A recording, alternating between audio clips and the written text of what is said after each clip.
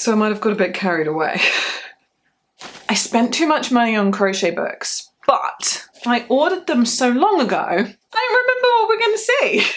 Do you want to unbox them with me? So you know how sometimes you have an idea and then you can't think of anything else until you've fulfilled the idea? Well, I realised that a popular secondhand online book distributor might also be a source of one of my favourite things to find in secondhand and thrift shops, which is crochet books. It's exciting. I can't wait to share this with you and with myself. It's like a reseller linking platform, so they've come from several different places in varieties of locations around the world, and we're going to unbox them here. I'm really sorry if my voice sounds very slightly slurred today. I promise I've not been day drinking. I've somehow managed to cut the side of my tongue, so forgive that, and we'll move past it as I overexcitedly show you all these books. And I think we're just going to start at the top of the pile. I have already opened some of the packages so that I can just open them to show them to you, but I have really carefully not looked inside so that we are equally surprised. I know I shouldn't be equally surprised. I should know what I've purchased, and this is a minor problem, but generally good at budgeting. It's just, I spent the equivalent of $100 on crochet books, but it's an investment, right? No, it is. Okay, first one.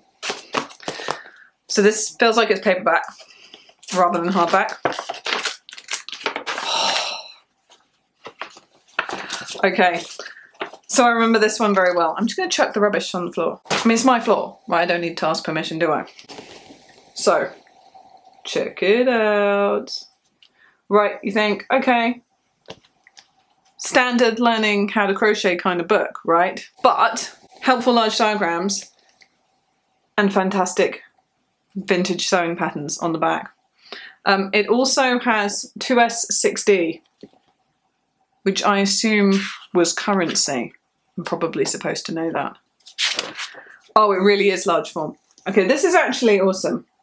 I think genuinely people could benefit from this right now, and that is so clear. Okay, I'm going to really enjoy going through this one.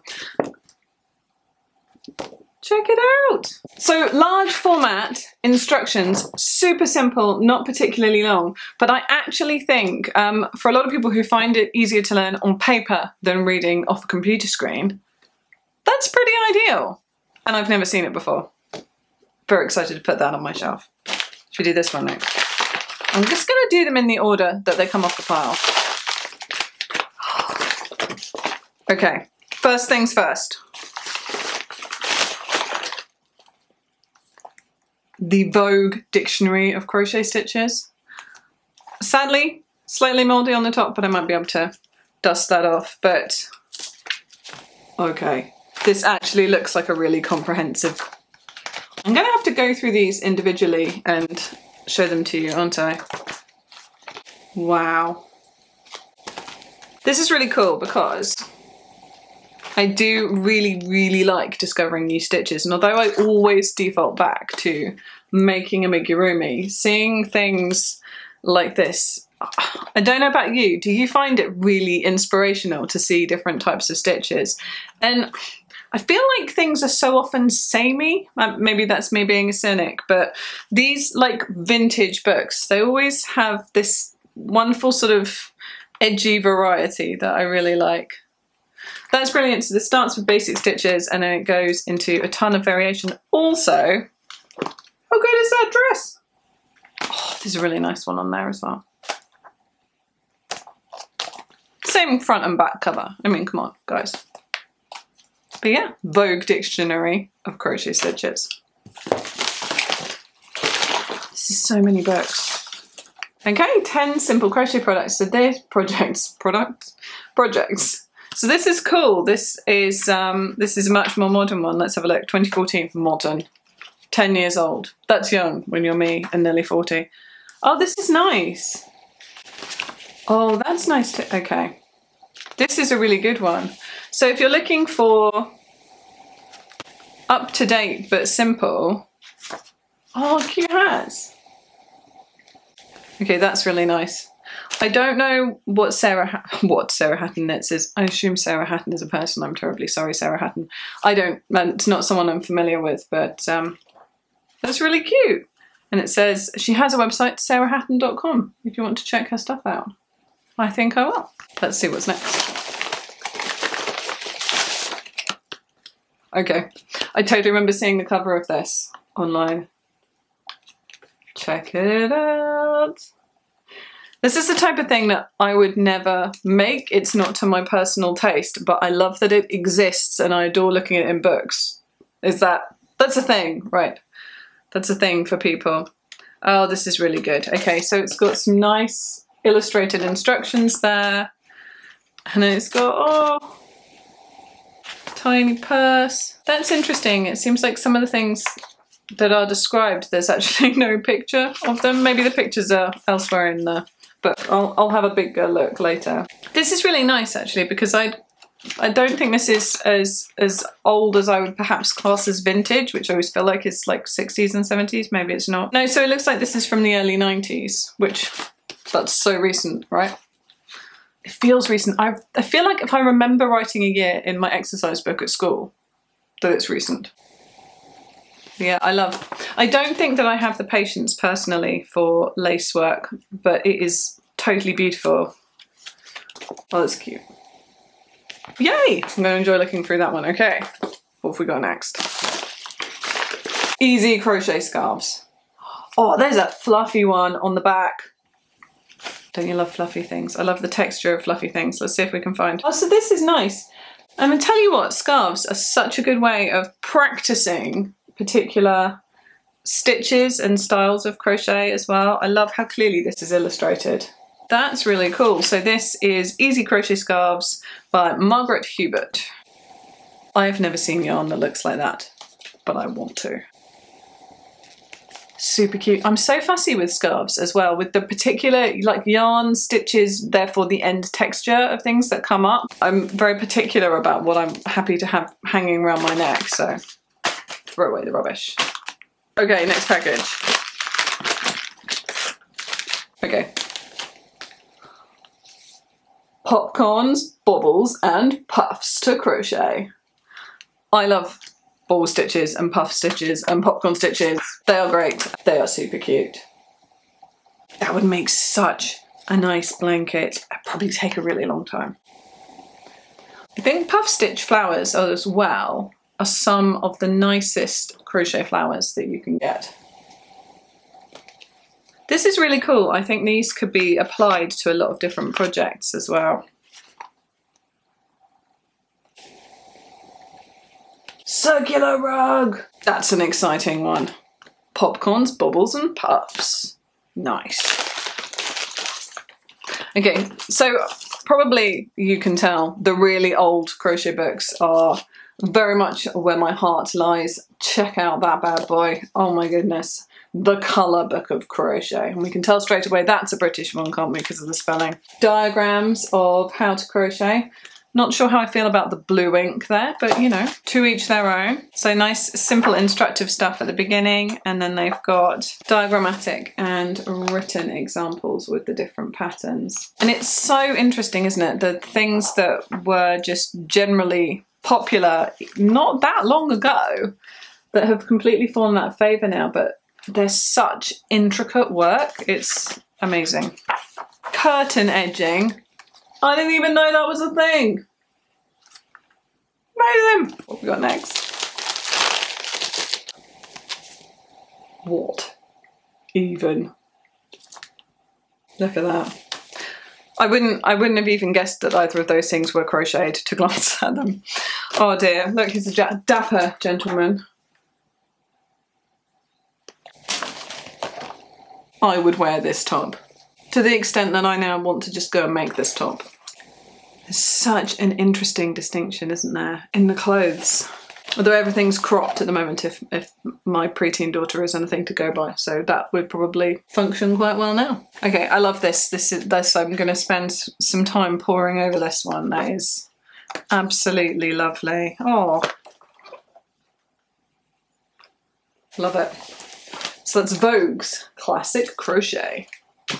Oh no, we're getting through the books.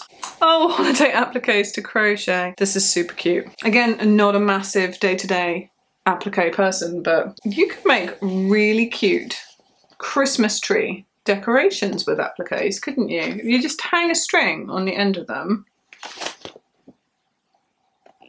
Oh, see, like little holly. That's adorable. That's really cute. So I suspect this maybe is a thing that came with a magazine at some point that's got an advert for magazines on the back. Tell me if you know, is this familiar to you? Big box.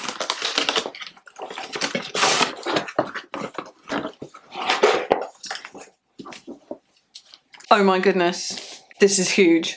I don't think it's showing up on camera just how huge it is. New directions in crochet. A diagrammed course to easier crocheting with more than 200 designs and patterns. Very cool. Glossary of symbols for us there. That's pretty cool. Blimey.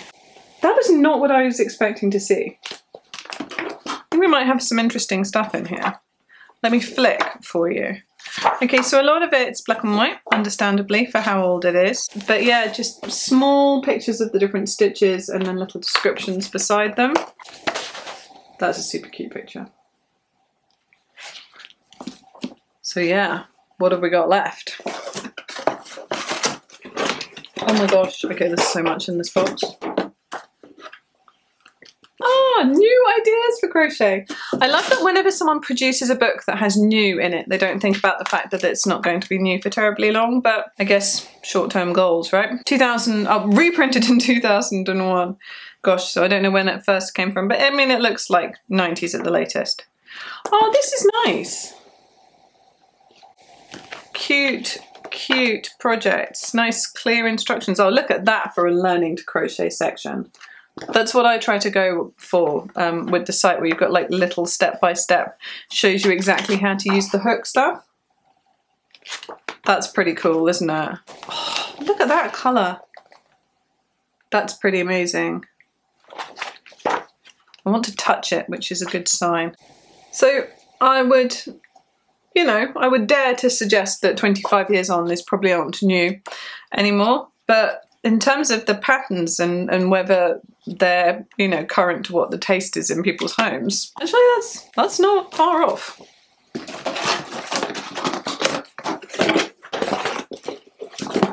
The WI Creative Guide to Crochet. Super cute picture on the front. Love it. Oh my god. I kind of wish things like that were still fashionable. And it's funny, right? Because I mean, you've seen me. You've probably seen me before on this channel. Fashion isn't my forte. However, there are certain things that just to modern tastes don't work. But I mean, jumpers, always good, right? Cute babies are always cute. That's a fact. Oh my god, these are amazing. Maybe it should be my thing to like make 60s style sweaters and bring them back with my great powers of fashion. That's lovely. Really excited to look at the rest of that one.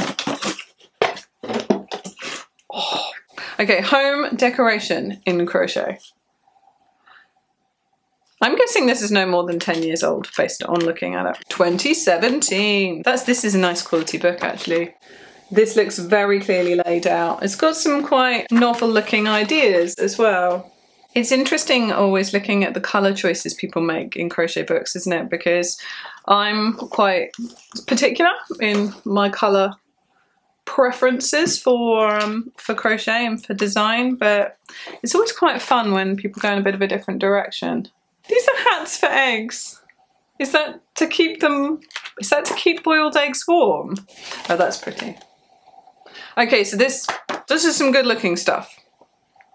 We like this. Okay, I remember seeing the cover of this online. How cute are these cows? I mean, come on, I want to hug them. 25 playful projects to love, toys to crochet. Well, if the cow is anything like the rest of them, then count me in. Oh my god. Claire Garland, if you ever see this, your designs are adorable. What I really like about amigurumi in this kind of way as well is that I think the style is so particular. These look nothing like I would design these things, and they are totally adorable in this really unique way. Look at that. I love this. This is like a... Oh, this, I could just look again and again through this. Look at the pig! What? I love this one. Okay, I think this might be my favourite so far. What's your favourite so far? Tell me. I mean, you don't have to tell me. Tell me if you want to tell me. Oh no, okay, we've only got a pile left. Only. Good Housekeeping Crochet, an illustrated guide. Oh, so I was thinking this wouldn't be overly descriptive because it's so small. But actually, looking pretty detailed here. So we've got a nice sample of each of the things and then the little instructions for making the stitch underneath. I feel like I should try some lace work. Oh, that's cute. These are good. It's funny sometimes, isn't it? Don't judge a book by its cover. But sometimes I judge a book by its cover and I'm wrong. I mean, I obviously judged it like enough that I wanted it.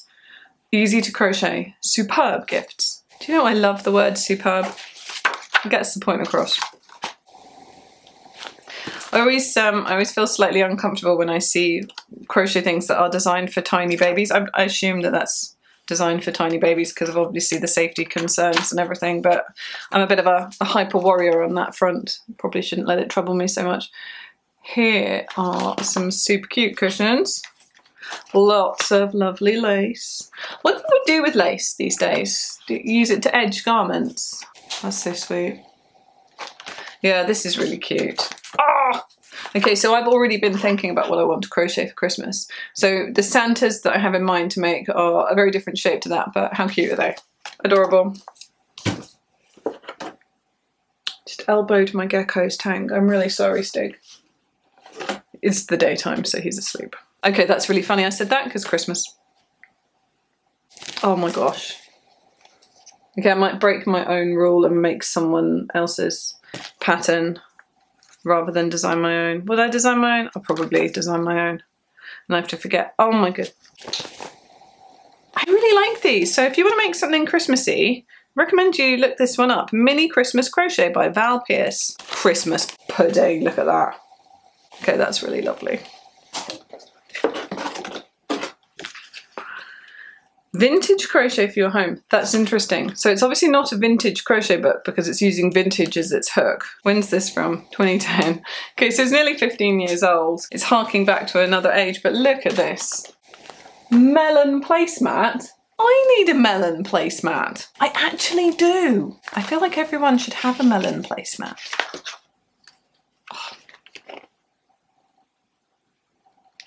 I'm trying to power through for you now because I'm watching the time in the corner of the screen and nobody wants to hear me talk for this long. I mean, if you're still with me, what's been your favourite so far? Are there any that you really haven't liked? First crochet. And this does look like a really... Okay, so this is called First Crochet and here is a selection of the things that you will learn to crochet.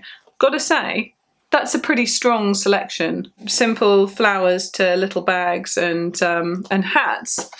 That's actually, yeah, that's a strong selection of first things. It's also got nice clear diagrams here of how to make all the stitches. I assume if you're this far along with me watching this video still that you know how to make all your stitches, but I always feel really happy when I see people give clear stitch guides in the front of their books because I feel like it means that anyone who wants to do it has a shot of getting it right rather than just the people who already had a bit of an idea of what they were doing. Okay, First Crochet does what it says on the tin. The technique of crochet. I love how from zoomed out, I don't know if that's how it looks to you, but from my little screen here, that looks like Monet's water gardens. That's quite a French comment, isn't it? This woman is holding a sword. For various reasons, that is almost too relevant to me and my life, which is slightly entwined in military history. That's amazing. Wow. Okay, this is some unique stuff in this book. So I have another book which is Crochet in Art, a vintage book that I have shown a long time ago on the channel. I mean, a long time ago. Even though this is largely, I think, garments, this really reminds me of the Crochet in Art form. Oh. I mean, you'd turn heads in those these days, wouldn't you? Fantastic. Pauline Turner. Love it. Oh, last one. Sad times. Oh. And it's a cute modern amigurumi book. Check out those sweet things. Like I said earlier, there is something so fantastic about the range of styles that you can have for just one thing. So, look, she's got a little penguin. And I could make a penguin and you could make a penguin, or design a penguin, and she could make a penguin, and they could look just nothing like each other at all, and yet all be adorable and look like penguins. And I think that's really fantastic. This is cute. So Amigurumi World, seriously cute crochet. Oh, she is not wrong. Little animals. So I've made a mess of my floor. I've accidentally knocked my gecko's tank, but I'm gonna try and show you. What? I can't even hold them, there's so many. I need to do more weights. I may have got overexcited. I might need a bigger bookshelf. I adore vintage crochet books. These, none of them will sit unlooked at on my shelf for any period of time. I will dive into all of them and treasure them all, and at some point I might even make individual videos on different ones of them if you guys want to see any more of them. Obviously, if you've seen anything that you like in this pile, then hunt around, obviously in real life, but also sort of online secondhand bookstores, things like that. It's amazing what you can find. Had I bought all of these new, it would have cost an absolute fortune.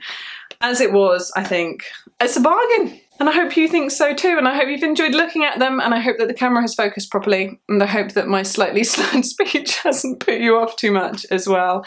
Thank you for joining me. Let me know what you thought in the comments section below, and I will see you there. Happy crocheting.